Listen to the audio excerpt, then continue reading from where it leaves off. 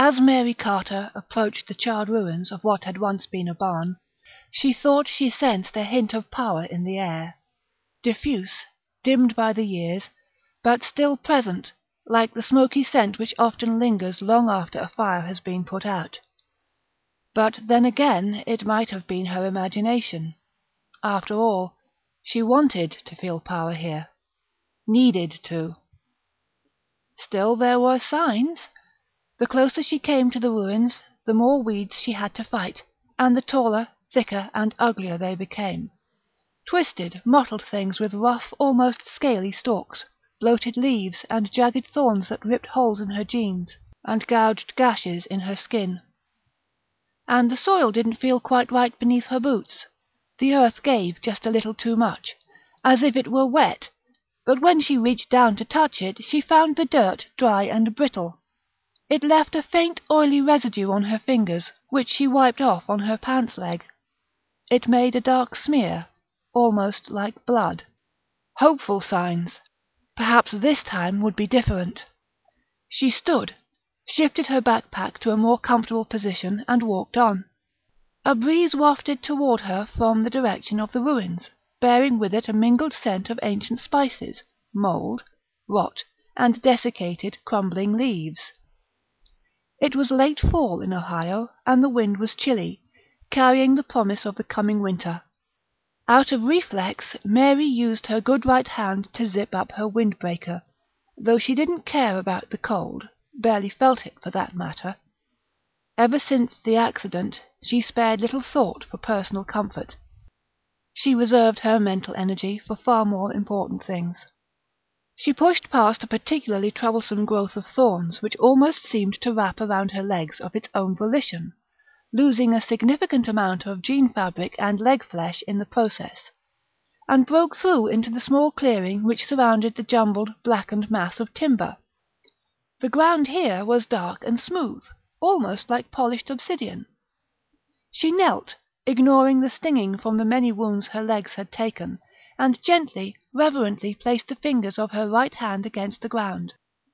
She felt nothing special at first, but after a few moments she thought she detected a slight warmth in the strangely smooth soil, and she wasn't certain, but perhaps also the faintest of vibrations, as if the earth itself still reverberated from the echoes of power that, if her sources were correct, had once been released here.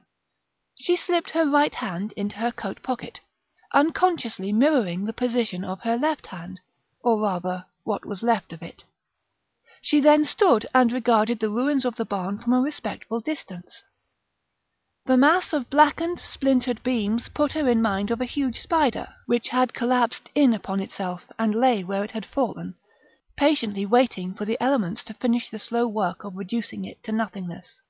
A few dozen yards to the northeast sat a weathered farmhouse surrounded by weeds and high grass. The broken windows were boarded over, and the porch had long ago collapsed.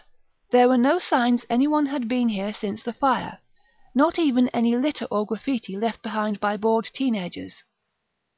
The place was well out in the country, a good piece from the nearest town, though perhaps distance wasn't a factor so much as a basic animal instinct which told people this was a site best avoided. Whichever the case, it appeared the house, and more importantly the ruins, hadn't been disturbed. Excellent. Mary closed her eyes and tried to imagine what had happened here, tried to see it.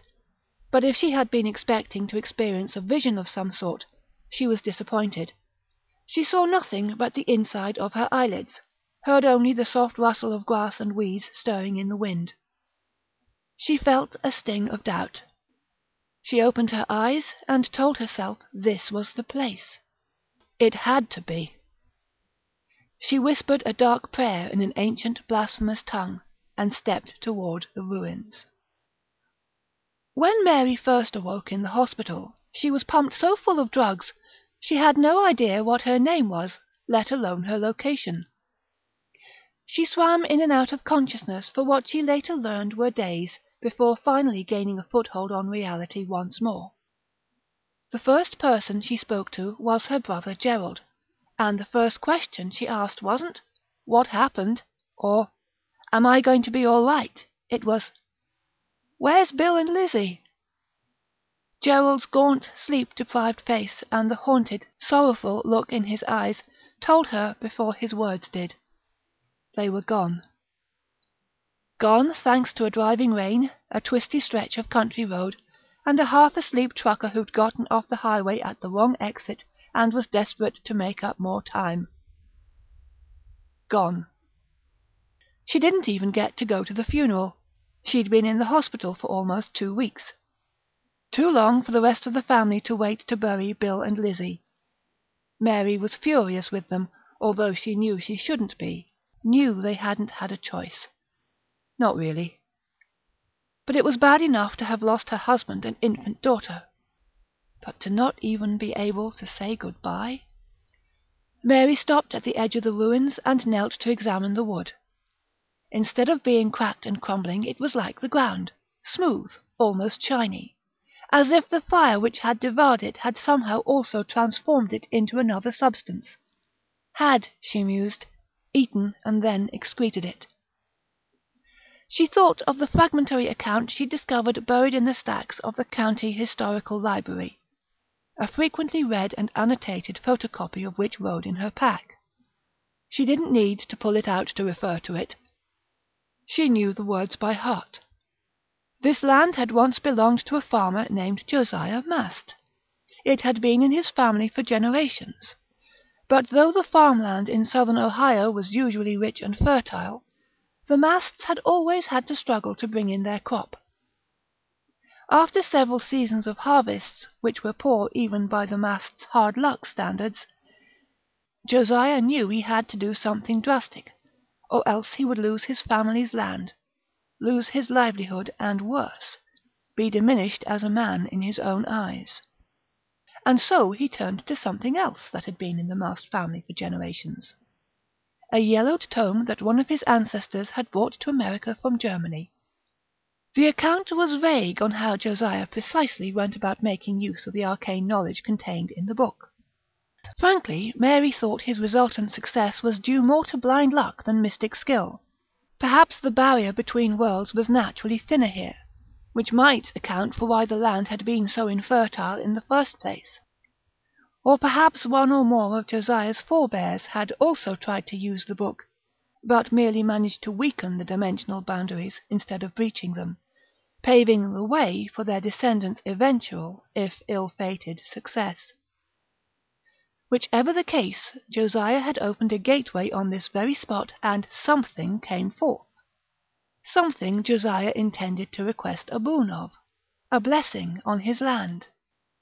The account, written several years after the fact by Josiah's youngest son, the only surviving eyewitness, was unclear on the reason for what happened next, likely because the boy didn't understand it himself.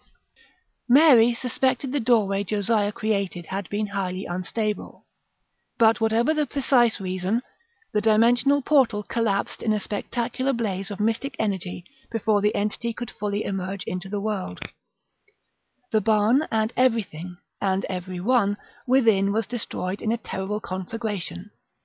Only the youngest son survived, though so badly burned that he was an invalid for the rest of what remained of his life, which wasn't very long.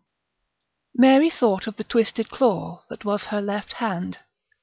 She supposed she should be grateful the accident hadn't left her in worse shape. But she wasn't. One particular aspect of the son's account especially intrigued her. According to the boy, when the doorway collapsed, the tip of one of the entity's obscene appendages had been trapped and severed. The son's description of the thing's shrill screams as the doorway sealed shut had been chilling, but he had failed to recount what had happened to the remnant of itself the entity had been forced to leave behind. She supposed if he had thought of it at all, he'd assumed the piece had been destroyed in the mystic fire which had devoured the barn and claimed his family. That had been in 1957. But Mary, while far from being a true expert in occult lore, knew a great deal more than Josiah Mast or his son had. Those from beyond were unimaginably powerful, and she thought it quite possible the remnant hadn't been destroyed in the blaze, at least not completely. And if she could locate it, she would have a token of great power, a link to the entity which she would be able to use to contact it, to bring it forth into the world properly this time. And like Josiah Mast, once it had emerged from the gateway, she would ask a favour of it, but nothing so trifling as revivifying sterile soil. She would ask for the return of her husband and daughter, and whatever price the entity demanded, she would pay, and pay gladly. Tentatively she began to sift through the ruined timbers. Mary sat on hard earth, the fingers of her good hand trailing across cold stone. She traced the grooves on the words etched there. Elizabeth Marie Carter, aged 3 months, 9 days. And below this a line Mary's mother-in-law had insisted be added. Heaven now has another angel. Mary snorted derisively. If she'd been conscious at the time, she'd have told Bill's mother where she could shove her maudlin little piece of hallmarkery. Was God so desperate to swell the ranks of his heavenly host with new souls, that he had to resort to murdering babies? No. If there were a heaven and a benevolent, loving God who ruled there, Lizzie and Bill would still be alive. But that didn't mean there weren't true powers in the universe. Powers far stronger than mere Christian myth. Powers which could be appealed to directly, providing one had the knowledge. Mary had had some friends in college who'd been into what they'd described as alternative belief systems. At the time, she'd dismissed their fascination with the occult and the outre as just a bit of arrested adolescence. But now she was willing to try anything, do anything, if it would reunite her with her husband and her beautiful baby daughter. Anything. She looked up her friends and listened to what they had to teach her. And she learned well. Mary had no idea what the remnant she was searching for might look like. Josiah's son hadn't bothered, or hadn't been able to describe the being his father had summoned. And the descriptions of the elder gods and their ilk which she had read over the years were all second and third hand, if that, and none had been particularly clear. That the remnant had belonged to something alien and perhaps beyond human comprehension was a certainty. After that, well, she supposed she'd know it when she found it. Before long, she came across a fragment of dull white sticking out from beneath a beam. A fragment which could be nothing but bone. Excited, she knelt and leaned closer to examine her find, careful not to disturb it, not so much as breathe on it. Now that she was closer, she saw other pieces of bone partially hidden among the charred debris. She frowned. The bones didn't look especially alien, and they appeared too small to have belonged to Josiah or his family. No longer feeling the need to be quite so careful, she poked around a bit, stirring the bones, until she revealed a tiny skull. She was no biologist, but it appeared to be the skull of a rodent of some sort, a squirrel or perhaps a field rat. Whatever the animal had been, it was definitely terrestrial. She didn't think the animal had perished in the fire that had consumed the barn. The bones showed no sign of flame damage, and they weren't too weathered. She guessed they'd been here only a few years, maybe less. Interesting. She moved on, continuing her search of the ruins. By the time she'd completed her first circuit of the debris, she'd discovered several more animal skeletons, some old, some, like the first she'd found, of more recent vintage. Had the place itself somehow drawn the animals here to be poisoned by the lingering power released by Josiah Mast's incomplete summoning? And if so, might that power be doing the same to her, right now? The thought was hardly enough to make her consider abandoning her quest, but she wondered if it might not be prudent to take a break for a bit, to put a little distance between herself and the site, and then come back when... A soft rustle. She froze and listened intently, but after a few moments of hearing nothing, she began to think it had been her imagination. But then the sound came again, issuing from somewhere within the mass of broken, blackened timber, and it was coming closer. Most likely the sound was caused by another small animal that hadn't been reduced to bones yet, she told herself. but there was something odd about the rustling. It sounded like a snake's slither, only not as smooth, not as even. And there was a thick, moist quality to the noise as well, as if whatever was making it were crawling through slime, or was coated with it. She watched the area of the ruins where she thought the sound was coming from, kept her gaze trained on its location. A couple of times she caught glimpses of grey, hairless flesh, but before she could make out any other details, the creature slipped out of sight. But it continued toward her, its pace accelerating. Within a few moments, it burst forth from a tangle of splinters and earth at her feet and threw itself onto her right boot. Even though she'd been expecting something like this, she started, lost her balance in the jumble of broken, charred wood, and fell backward. She tried to catch herself, but it wasn't easy with just one hand, and she fell hard. And even though she had her pack to cushion her fall, the impact still sent the breath whooshing out of her lungs. She lay there, struggling to breathe, and watched as the glistening grey thing which had frightened her so slid up her leg.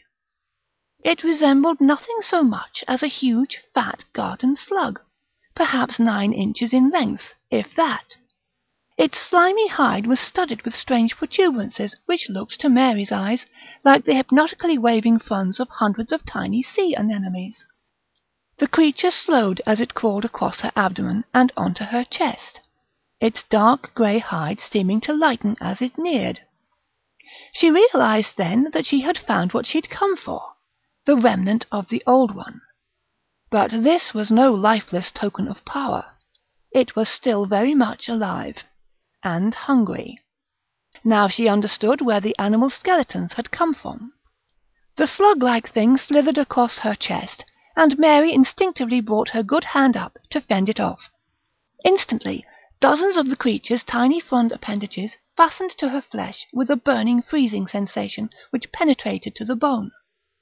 With a cry of panic, Mary shook her hand violently. At first the slug thing held on tight, but soon its fronds began to lose their grip, and Mary was able to fling it off. It flew halfway across the debris field and hit the side of a splintered beam with a wet smack. Mary pulled herself up to a sitting position.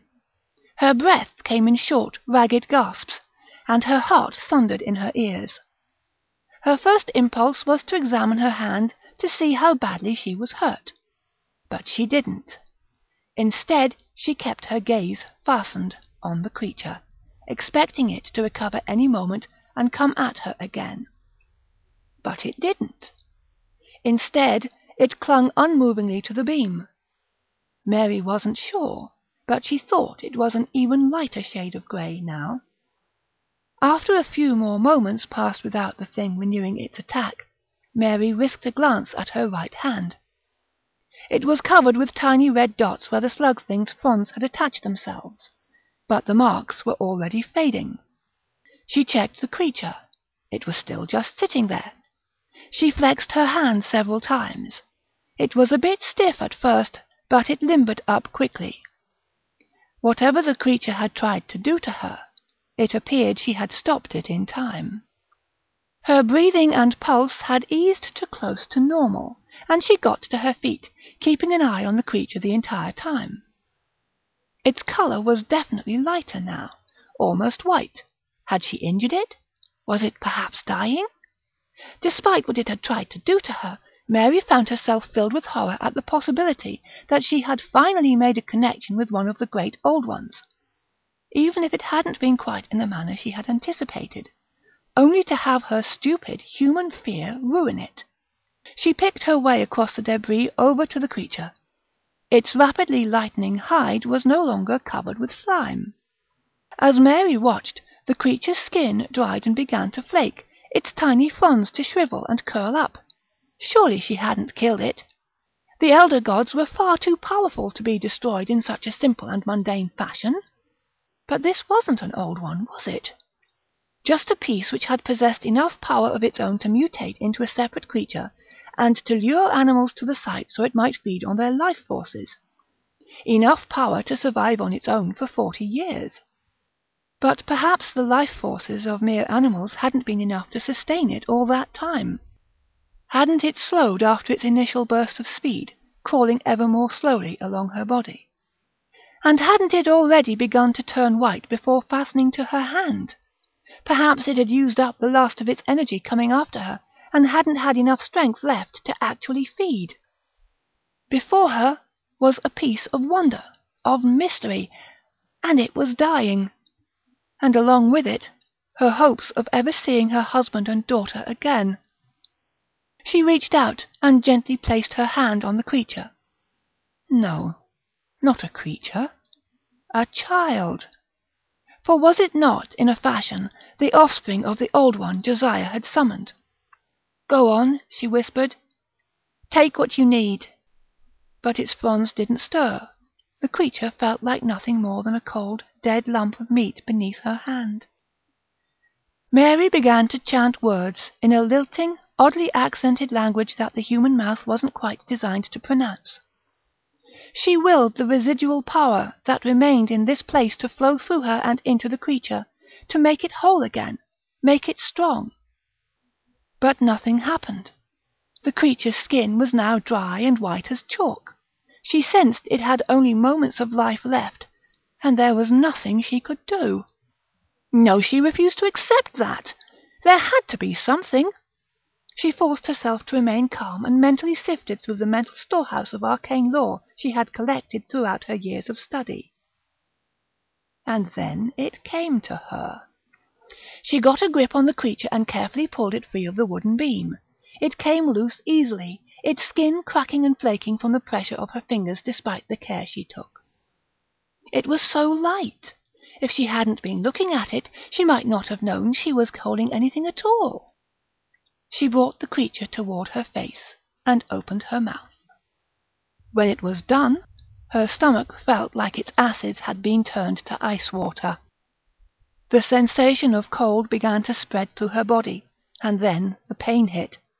She doubled over, a shriek of agony erupting from her throat and forcing its way between gritted teeth. It felt as if every organ, every nerve, every single atom of her body were trying to tear itself free and flee the alien presence she had taken within herself.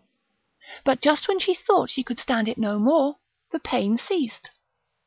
She straightened and surveyed her surroundings. Everything looked the same. The ruins, the obsidian-like ground, the malformed weeds, the abandoned farmhouse. But superimposed upon them she saw a desolate plain stretching in all directions, and she knew she was seeing the world as it would be on the blessed day when the elder gods finally returned home. She pulled her left hand free of her windbreaker's pocket, and with smooth, straight, limber fingers lovingly stroked her abdomen. Perhaps she had failed to bring back her husband and daughter, but that hardly mattered any more. She was going to be a mother again.